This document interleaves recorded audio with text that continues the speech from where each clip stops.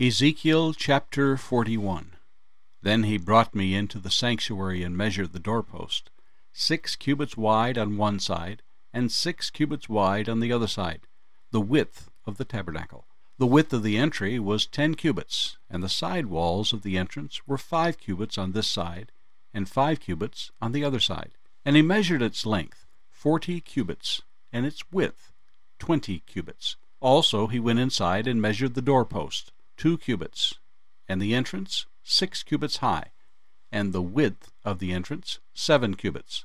He measured the length 20 cubits, and the width 20 cubits, beyond the sanctuary, and he said to me, "This is the most holy place." Next he measured the wall of the temple, 6 cubits. The width of each chamber all around the temple was 4 cubits on every side. The 6 chambers were in 3 stories, one above the other, 30 chambers in each story. They rested on ledges, which were for the side chambers all around, that they might be supported, but not fastened to the wall of the temple. As one went up from story to story, the side chambers became wider all around, because their supporting ledges in the wall of the temple ascended like steps. Therefore the width of the structure increased as one went up from the lowest story to the highest by way of the middle one. I also saw an elevation all around the temple. It was the foundation of the side chambers, a full rod, that is, 6 cubits high. The thickness of the outer wall of the side chambers was 5 cubits, and so also the remaining terrace by the place of the side chambers of the temple. And between it and the wall chambers was a width of 20 cubits all around the temple on every side. The doors of the side chambers opened on the terrace, one door toward the north and another toward the south, and the width of the terrace was 5 cubits all around. The building that faced the separating courtyard at its western end was 70 cubits wide. The wall of the building was 5 cubits thick all around, and its length 90 cubits. So he measured the temple, 100 cubits long, and the separating courtyard with the building and its walls was 100 cubits long. Also, the width of the eastern face of the temple, including the separating courtyard, was 100 cubits. He measured the length of the building behind it, facing the separating courtyard, with its galleries on the one side and on the other side, 100 cubits, as well as the inner temple and the porches of the court, their doorposts and the beveled window frames. And the galleries all around their 3 stories opposite the threshold were paneled with wood from the ground to the windows. The windows were covered, from the space above the door, even to the inner room as well as outside, and on every wall all around, inside and outside by measure. And it was made with cherubim and palm trees, a palm tree between cherub and cherub. Each cherub had 2 faces, so that the face of a man was toward a palm tree on one side, and the face of a young lion toward a palm tree on the other side. Thus it was made throughout the temple all around, from the floor to the space above the door, and on the wall of the sanctuary, cherubim and palm trees were carved. The doorposts of the temple were square, as was the front of the sanctuary. Their appearance was similar. The altar was of wood, 3 cubits high, and its length 2 cubits. Its corners, its length, and its sides were of wood. And he said to me, "This is the table that is before the Lord." The temple and the sanctuary had 2 doors. The doors had 2 panels apiece, 2 folding panels, 2 panels for one door, and 2 panels for the other door. Cherubim and palm trees were carved on the doors of the temple, just as they were carved on the walls. A wooden canopy was on the front of the vestibule outside. There were beveled window frames and palm trees on one side and on the other, on the sides of the vestibule, also on the side chambers of the temple and on the canopies. Ezekiel chapter 42. Then he brought me out into the outer court, by the way toward the north, and he brought me into the chamber which was opposite the separating courtyard, and which was opposite the building toward the north. Facing the length, which was 100 cubits, the width was 50 cubits, was the north door, opposite the inner court of 20 cubits, and opposite the pavement of the outer court was gallery against gallery in 3 stories. In front of the chambers toward the inside was a walk 10 cubits wide, at a distance of 1 cubit, and their doors faced north. Now the upper chambers were shorter, because the galleries took away space from them more than from the lower and middle stories of the building. For they were in 3 stories, and did not have pillars like the pillars of the courts. Therefore the upper level was shortened more than the lower and middle levels from the ground up. And a wall which was outside ran parallel to the chambers. At the front of the chambers, toward the outer door, its length was 50 cubits. The length of the chambers toward the outer court was 50 cubits, whereas that facing the temple was 100 cubits. At the lower chambers was the entrance on the east side, as one goes into them from the outer court. Also there were chambers in the thickness of the wall of the court toward the east, opposite the separating courtyard and opposite the building. There was a walk in front of them also, and their appearance was like the chambers which were toward the north.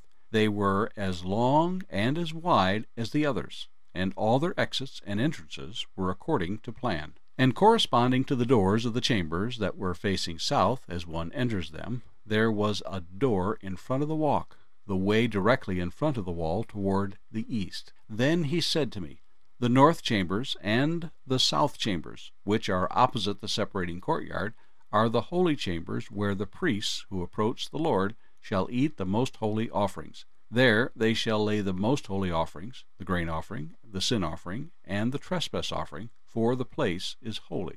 When the priests enter them, they shall not go out of the holy chamber into the outer court, but there they shall leave their garments in which they minister, for they are holy. They shall put on other garments. Then they may approach that which is for the people. Now when he had finished measuring the inner temple, he brought me out through the gateway that faces toward the east, and measured it all around.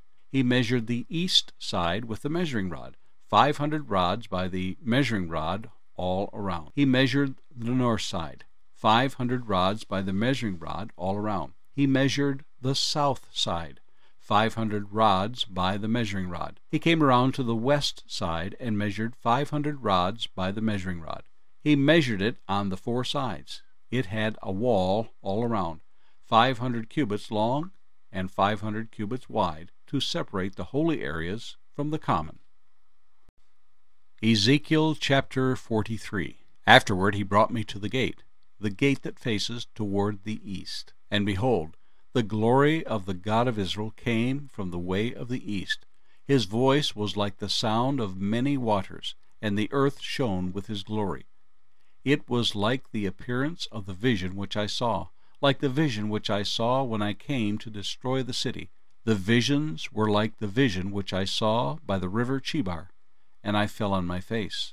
And the glory of the Lord came into the temple by way of the gate which faces toward the east. The Spirit lifted me up and brought me into the inner court, and behold, the glory of the Lord filled the temple. Then I heard him speaking to me from the temple, while a man stood beside me.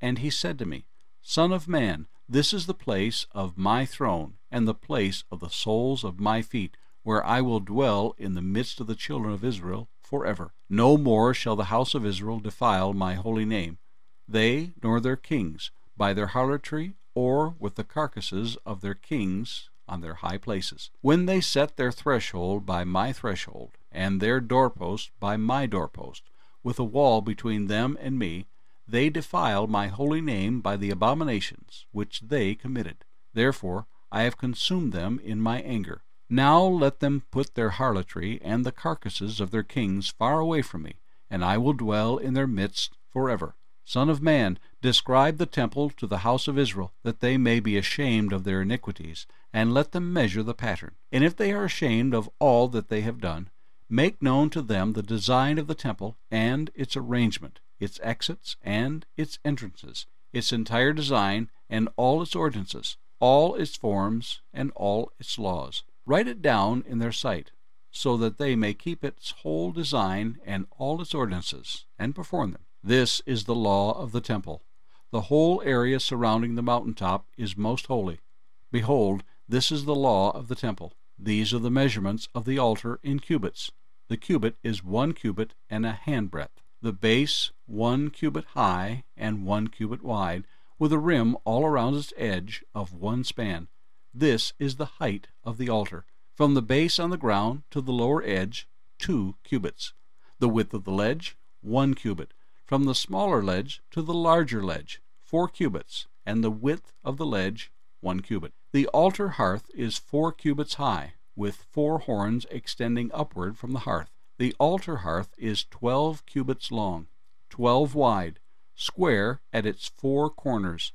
The ledge, 14 cubits long, and 14 wide on its 4 sides, with a rim of a half a cubit around it. Its base, 1 cubit all around, and its steps face toward the east. And he said to me, Son of man, thus says the Lord God, these are the ordinances for the altar on the day when it is made, for sacrificing burnt offerings on it, and for sprinkling blood on it. You shall give a young bull for a sin offering to the priests, the Levites, who are of the seed of Zadok, who approach me to minister to me, says the Lord God. You shall take some of its blood, and put it on the 4 horns of the altar, on the 4 corners of the ledge, and on the rim around it. Thus you shall cleanse it, and make atonement for it. Then you shall also take the bull of the sin offering, and burn it in the appointed place of the temple, outside the sanctuary. On the 2nd day you shall offer a kid of the goats, without blemish, for a sin offering, and they shall cleanse the altar, as they cleansed it with the bull. When you have finished cleansing it, you shall offer a young bull without blemish, and a ram from the flock without blemish. When you offer them before the Lord, the priests shall throw salt on them, and they will offer them up as a burnt offering to the Lord. Every day for 7 days you shall prepare a goat for a sin offering. They shall also prepare a young bull and a ram from the flock, both without blemish. 7 days they shall make atonement for the altar, and purify it, and so consecrate it. When these days are over, it shall be on the 8th day and thereafter that the priests shall offer your burnt offerings and your peace offerings on the altar, and I will accept you, says the Lord God. Ezekiel chapter 44. Then he brought me back to the outer gate of the sanctuary, which faces toward the east, but it was shut. And the Lord said to me, This gate shall be shut, it shall not be opened, and no man shall enter by it, because the Lord God of Israel has entered by it. Therefore it shall be shut. As for the prince, because he is the prince, he may sit in it to eat bread before the Lord. He shall enter by way of the vestibule of the gateway, and go out the same way. Also he brought me by way of the north gate to the front of the temple. So I looked, and behold, the glory of the Lord filled the house of the Lord, and I fell on my face. And the Lord said to me, Son of man, mark well, see with your eyes, and hear with your ears, all that I say to you concerning all the ordinances of the house of the Lord, and all its laws. Mark well who may enter the house, and all who go out from the sanctuary. Now say to the rebellious, to the house of Israel, Thus says the Lord God, O house of Israel, let us have no more of all your abominations. When you brought in foreigners, uncircumcised in heart and uncircumcised in flesh, to be in my sanctuary, to defile it, my house, and when you offered my food, the fat and the blood, then they broke my covenant because of all your abominations. And you have not kept charge of my holy things, but you have set others to keep charge of my sanctuary for you. Thus says the Lord God, No foreigner, uncircumcised in heart or uncircumcised in flesh, shall enter my sanctuary, including any foreigner who is among the children of Israel. And the Levites who went far from me when Israel went astray, who strayed away from me after their idols, they shall bear their iniquity. Yet they shall be ministers in my sanctuary, as gatekeepers of the house, and ministers of the house. They shall slay the burnt offering and the sacrifice for the people, and they shall stand before them to minister to them, because they ministered to them before their idols, and caused the house of Israel to fall into iniquity. Therefore I have raised my hand in an oath against them, says the Lord God, that they shall bear their iniquity, and they shall not come near me to minister to me as priest, nor come near any of my holy things, nor into the most holy place. But they shall bear their shame and their abominations which they have committed. Nevertheless, I will make them keep charge of the temple, for all its work, and for all that has to be done in it. But the priests, the Levites, the sons of Zadok, who kept charge of my sanctuary when the children of Israel went astray from me, they shall come near me to minister to me, and they shall stand before me to offer to me the fat and the blood, says the Lord God. They shall enter my sanctuary, and they shall come near my table to minister to me, and they shall keep my charge. And it shall be, whenever they enter the gates of the inner court, that they shall put on linen garments. No wool shall come upon them when they minister within the gates of the inner court, or within the house. They shall have linen turbans on their heads, and linen trousers on their bodies. They shall not clothe themselves with anything that causes sweat.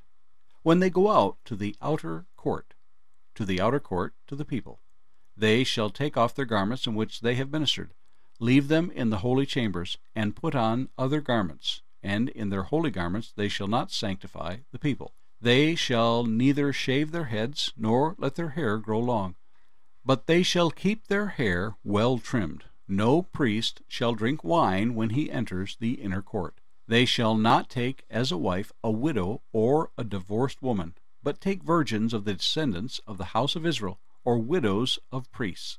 And they shall teach my people the difference between the holy and the unholy, and cause them to discern between the unclean and the clean. In controversy they shall stand as judges, and judge it according to my judgments. They shall keep my laws and my statutes in all my appointed meetings, and they shall hallow my Sabbaths. They shall not defile themselves by coming near a dead person. Only for father or mother, for son or daughter, for brother or unmarried sister may they defile themselves. After he is cleansed, they shall count 7 days for him. And on the day that he goes to the sanctuary to minister in the sanctuary, he must offer his sin offering in the inner court, says the Lord God. It shall be in regard to their inheritance that I am their inheritance. You shall give them no possession in Israel, for I am their possession. They shall eat the grain offering, the sin offering, and the trespass offering. Every dedicated thing in Israel shall be theirs, the best of all firstfruits of any kind, and every sacrifice of any kind from all your sacrifices shall be the priest's. Also you shall give to the priest the first of your ground meal, to cause a blessing to rest on your house. The priests shall not eat anything, bird or beast, that died naturally, or was torn by wild beasts.